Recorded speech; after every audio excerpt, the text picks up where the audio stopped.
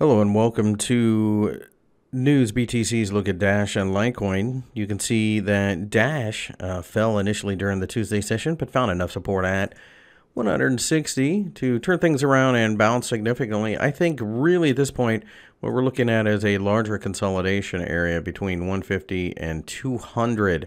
So I'd be a buyer on the dips. Over here in the Litecoin market, we did very little, but it is a bullish sign. I think we're going to use 28 as support, trying to go to 34. A break above 34 could send this market all the way to 40.